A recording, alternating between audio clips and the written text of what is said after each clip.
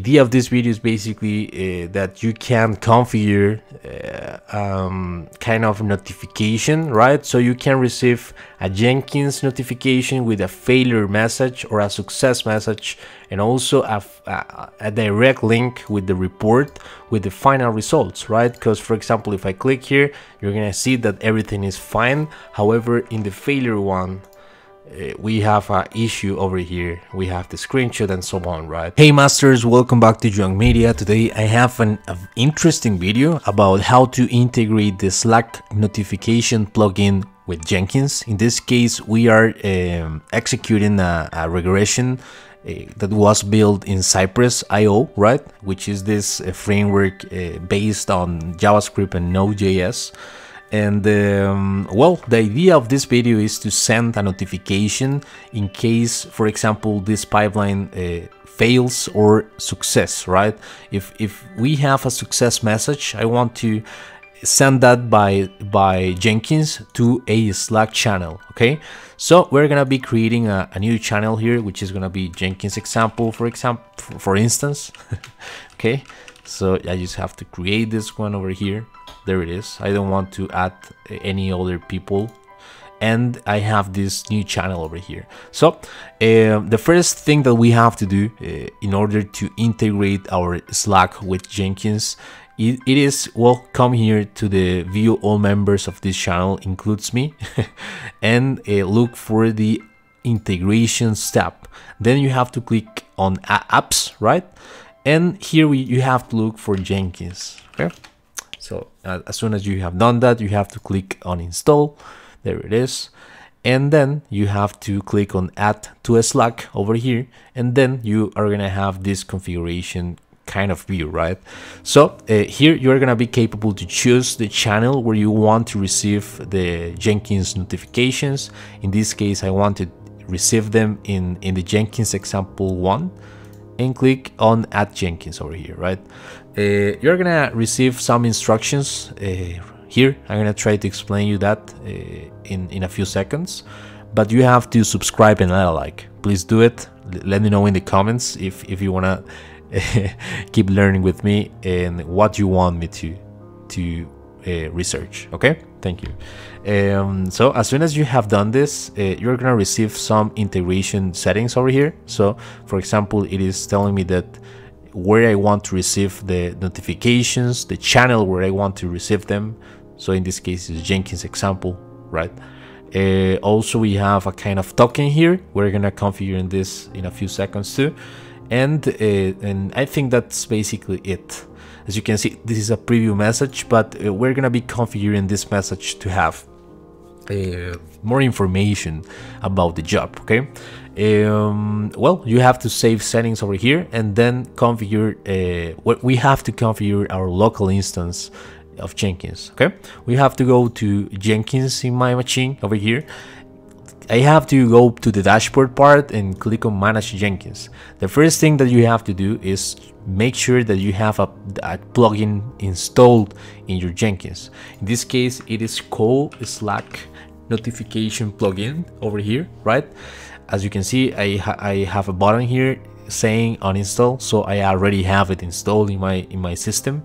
So as soon as you have done this, the next step is going to the dashboard again, click on manage Jenkins, and click on configure system. At the bottom of this view, you're gonna be capable to check this Slack part, and here you have to pass some parameters. You have to send the workspace, you have to send the credentials, and you have to send the well, the default channel and member ID. So the workspace that I have right now is this one, test workspace. As you can see in my Slack over here, probably this is test workspace as I'm telling you. Okay, as you can see over here, that's good. And then you have to send the channel where you want to receive the notifications. This case is Jenkins example, right? Let me just take a look again. Jenkins example over there, and that's good. I hope that I'm not doing a typo error. Then we have to add other thing, which is the credential. So you have to come here, click on add, click on Jenkins, and instead of use the kind username with password, we have to look for the secret text configuration. And inside of the secret input element, we have to send the well, basically the token that we have received, that we have received from the app configuration in the Slack, right?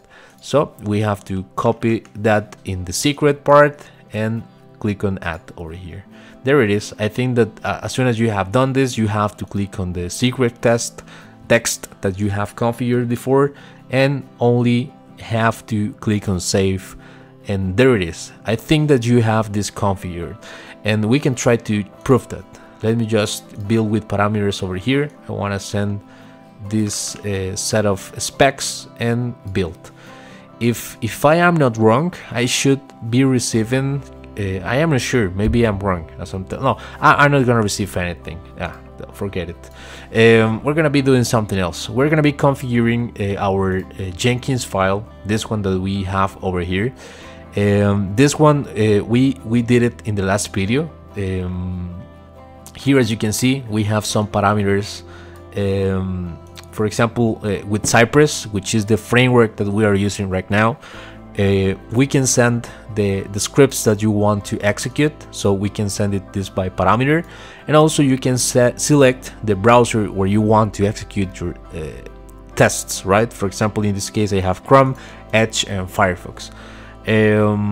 Well, as you can see here, we have other options. The ANSI color, we have defined different stages. In the testing stage, we have this command over here, which is the part where we well, execute our tests, right?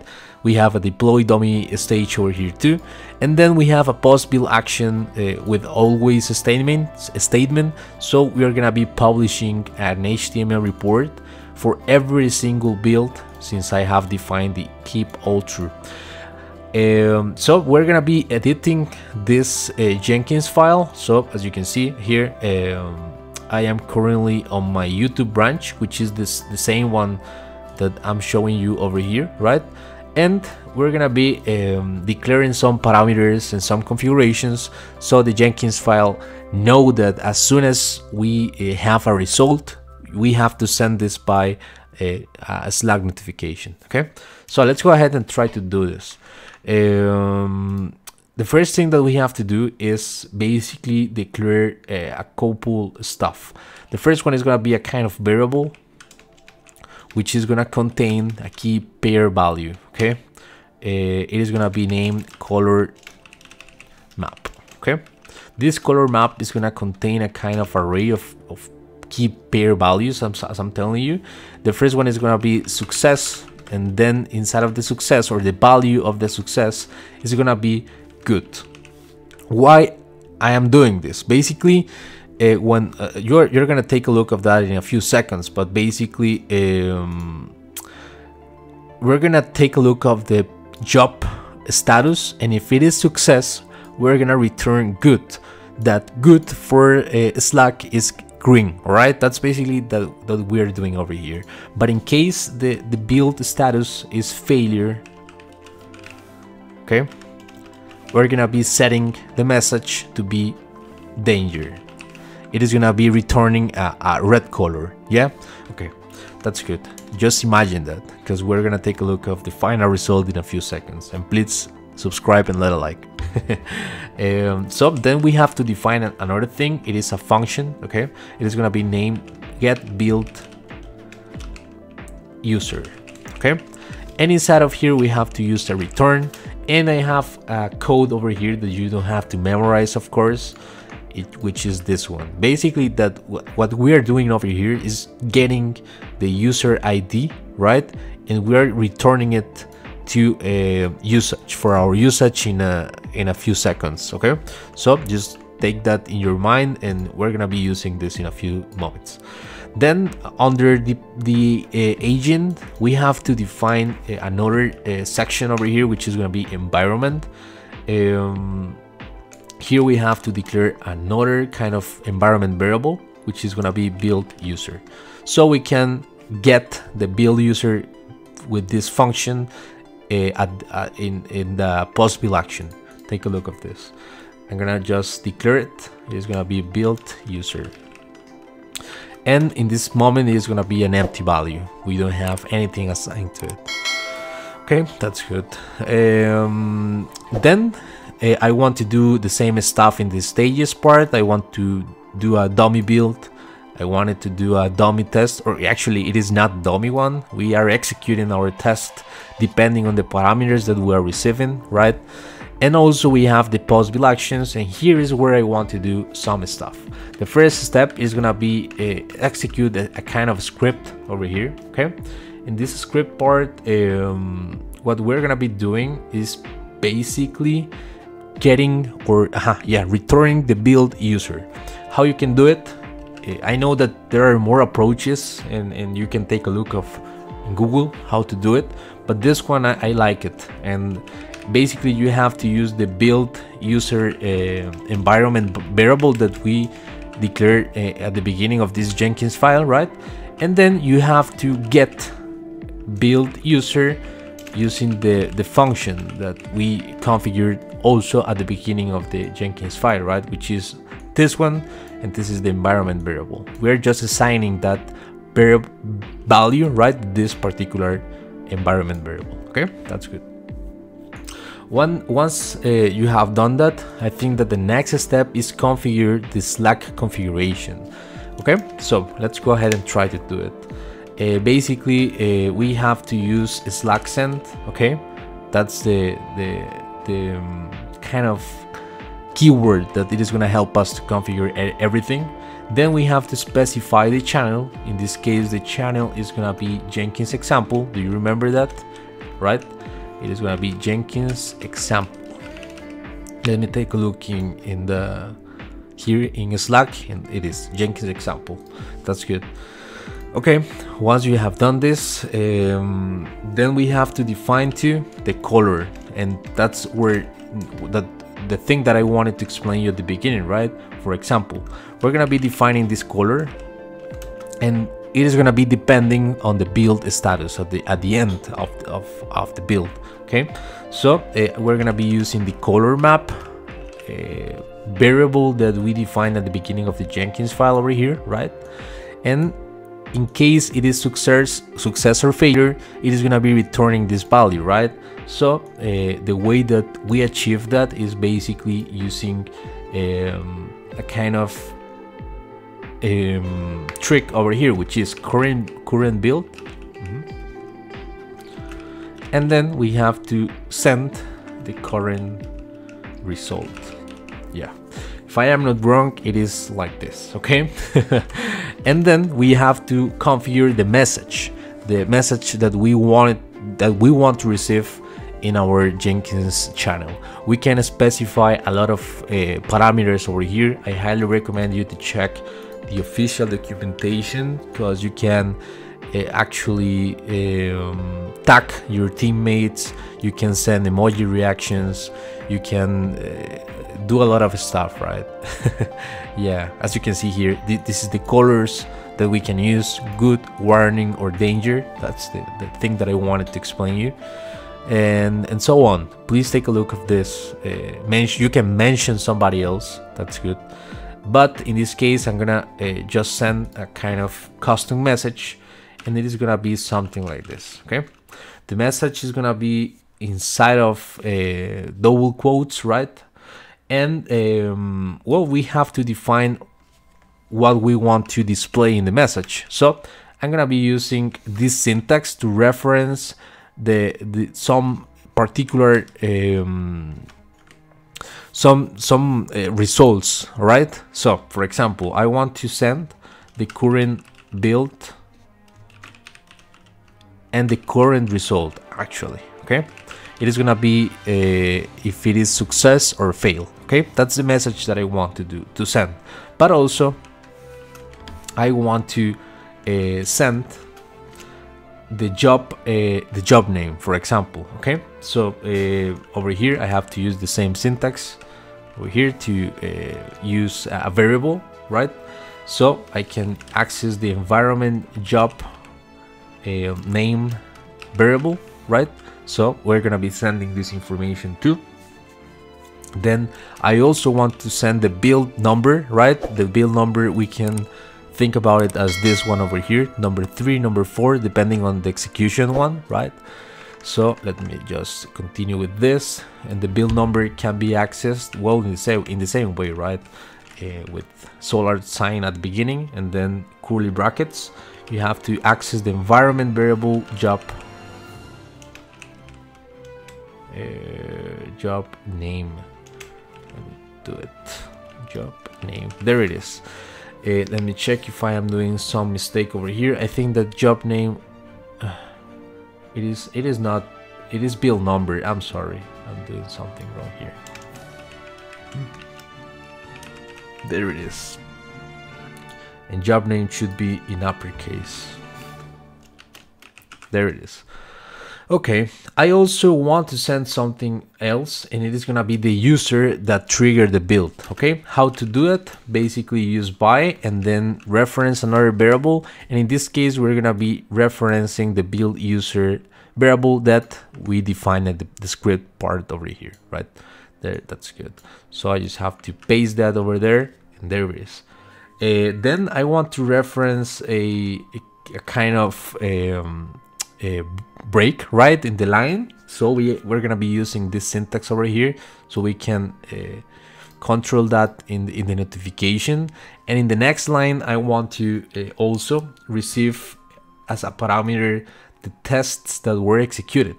So you have to use something like this, for example, tests, and I'm sorry, and then send the parameters that we have defined in the, for example, here in the as a parameter, right? So you have to use the spec value. Okay, so let me just come here and do it. It's gonna be sign, say $, curly brackets, and the spec variable that we have defined. And also I want to know in that notification where I executed them. So for example, Chrome, Edge, or Firefox. So we can do it executed at, for example, and we have to define the browser. Let me check if that's the name that I set, and that's good, the browser one. That's good. And also I want to receive the link of the report, the HTML report, right? And if I come here to the, for example, to the build number 3, and I go to the HTML report, you can see that it has this kind of URL, right? So the only difference is the build that I'm passing, right? So I'm gonna try to trigger this depending on the build number that we are executing. So let's go ahead and do something like this. I'm gonna break the line again, right? And we're gonna say something like more information at, and here we have, or here we can send the different parameters to build this message. Okay, so for example, the first step that I want to do, or the first parameter that I want to send, it is another environment parameter, and it is gonna be env build, sorry, in uppercase,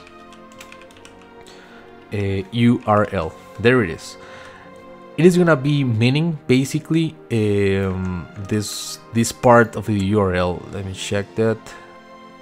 This one, let me check the something here. It is gonna be referencing this complete URL. Okay, and then I want to send, for example, this part of the yeah, I want to send this part of the URL so we can access directly the report of the current build. Okay, so we just have to do something like this. I'm sorry, nope, we have to send something like this, right? And I think that we're gonna be receiving a decent message now. You're gonna understand what I'm trying to explain in a few seconds. Okay, so as soon as you have done these changes in your Jenkins file, I think that you have to go and commit these changes in the branch, right?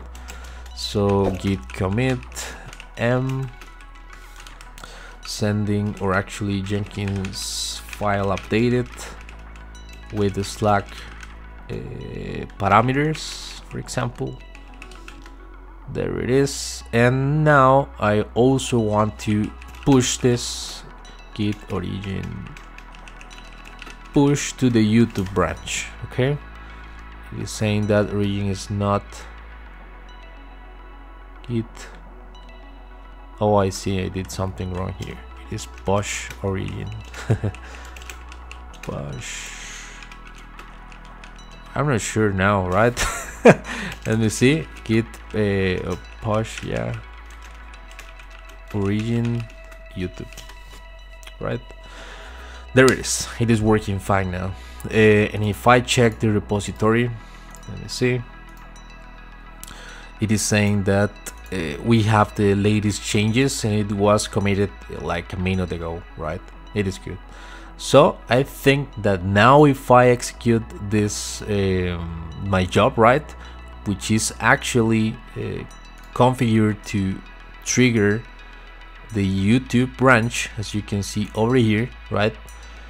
If I trigger this, I should be receiving a notification in Slack. I hope so.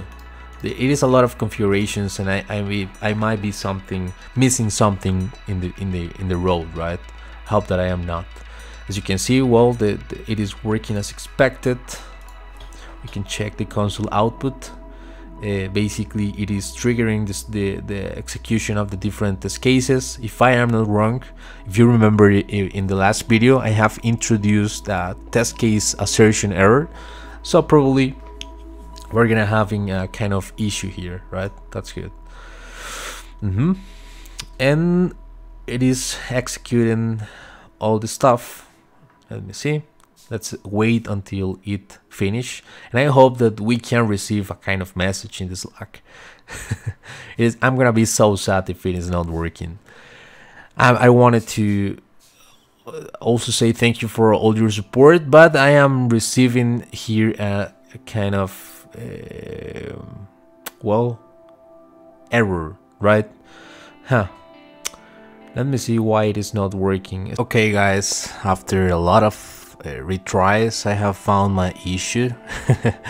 I have found 3 different issues in my explanation. I apologize for that, but I'm gonna explain you what I have done in order to get this message over here, the failure one. Okay, as you can see, this is the final message, but I just want to give you the insights about my issues. Okay, the first one is, it's basically that I was specifying. Actually, there was two issues. When you come here to the manage Jenkins, right, and you come here to the configure system, you have to add this workspace with the, it is not just the workspace name like this one. It is more than, it is actually, you have to pass the parameter that you receive when you're configuring the plugin, this one over here, test workspace, and this one, right? As you can see, it is referencing this as theme subdomain. It is not referencing this exactly as a workspace.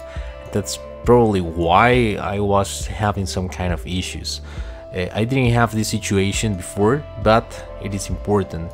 I did another fix, and it was that I added this number sign at the beginning of the channel. I didn't configure this a few months ago when I did the integration, but well, now it is working fine, and probably that's basically what is not working correctly. This is the token ID. Also, it is the same stuff as I explained you before. You just have to come here at Jenkins, look for secret text, enter the secret over here, and that's it. Then you have to select it. But that's it, guys. I guess that as you can see here, I'm gonna go to my example pipeline, okay, And well, basically, well, as you can see in the pipeline, right, we are receiving what we configured. Because if I show you this example, we are receiving the failure, which is referencing or actually referenced from this variable over here, current build, current result. This current result is basically failure, right? This example build is actually referencing or actually returning a null variable. Let me see why. And that's basically because I am missing an L over here, right? Let me just fix this so we can check that we can also receive the build number. I'm sorry for that, build number. Also the build user, it is correct. For example, if you come here, you can see that it is triggered. It was triggered by JoanMedia. Basically, I have this user in my Jenkins, right? That's correct. Then we have in the next line, because we did this in the with this \n to break the line, right? We have the tests that we executed, which is coming from the parameter at the beginning of the pipeline, right, of the Jenkins file. Also, we have the tests and where it was executed. In this case is the browser. In this case is Chrome, right? And then we have more information at. We have the current ID of or actually the host URL, and then we can specify the HTML report to get this full report and have a full link, right, for you just to come here, click, and have a result. Let me just commit this so we can check that.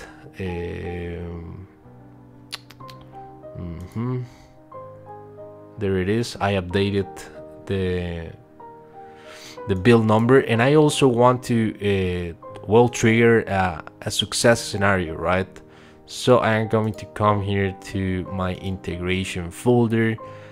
I am coming to the page object model example. I'm gonna look for this, and we're gonna be removing the issue that I have introduced, okay, which is a double S over here. There it is. So now we should be receiving a different message over here. It should be a green message. This line in red is basically because also we have configured the color, right? Do you remember that in the Jenkins file? Let me show you that.